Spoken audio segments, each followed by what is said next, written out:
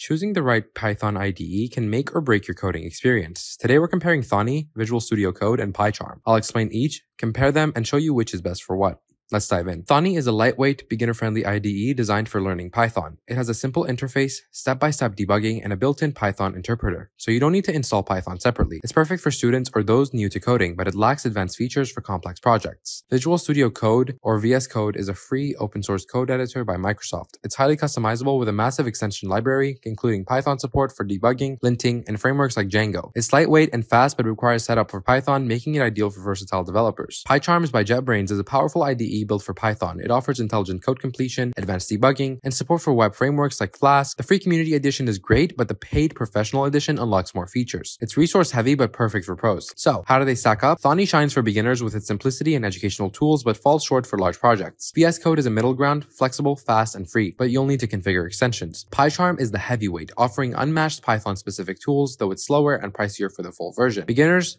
Thonny's your pick for ease. Generalists or budget-conscious, VS Code's versatility wins. Professional Python devs, Pycharm's depth is unmatched. Check out the comparison chart below to see the differences at a glance. Which IDE suits you? Let me know in the comments, and happy coding!